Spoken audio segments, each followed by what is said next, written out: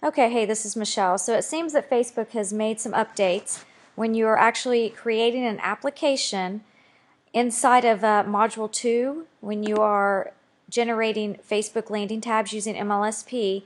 If you go through the instructions on how to do that and also follow Module 2, you're going to end up at a point here where you've created the application.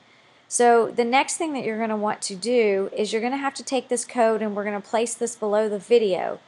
But what that code is going to be is you're going to come in here and open up a new browser and you're going to paste it in here. You're going to see right here it's this long string of .com, dialog, page tab, and all this. You want to click enter and you're going to get an error.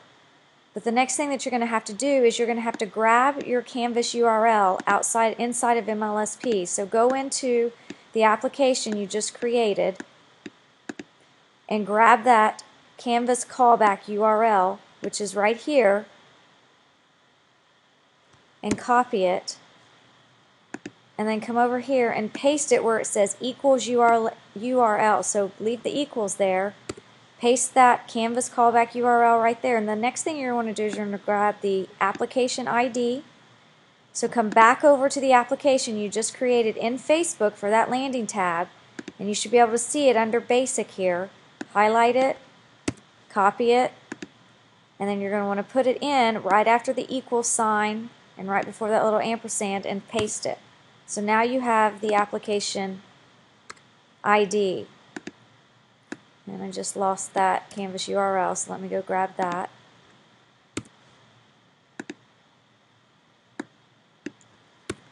So my actual browser is making me click enter each time I add something new on here. So let me go back and grab that application ID from Facebook and paste it and hit enter. And this is what's going to come up. So this is the application we created for that landing tab.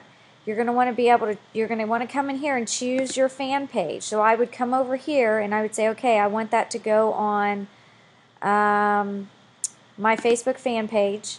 I found it right there, and I'm going to click down here where it says add tab to my Facebook page.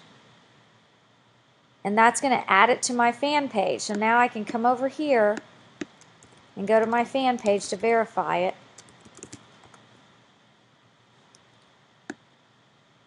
And we can click on, if you have several tabs, you're going to have to click on more here, and there it is. So now that has added that landing tab to your fan page. So again, to recap, I will post that link below, but remember, if you followed the instructions in Module 2 and you're in your MLSP Facebook applications and you've already created it, which I did right here, the test application, I can click on it, and this is where you're going to get that Canvas callback URL that you're going to have to enter in to that code that I told you to put in your browser where it's asked for the URL, and then you're going to grab the application ID right here on the application you created from these instructions under Facebook applications. Either you're following my instructions in the module or you're actually going through MLSP's instructions here through these videos. It shows you how to create an application. So the end result is going to be that you have now added an application or a landing tab to your fan page. So this one right here is now a tab. But you've got to go through that process now. It's a most recent update that Facebook's done. So if you try to go through Module 2 and you go in here and you actually create an application, you're going to no longer see over here to the left, add it to my fan page, or go to the application to where you can automatically add it.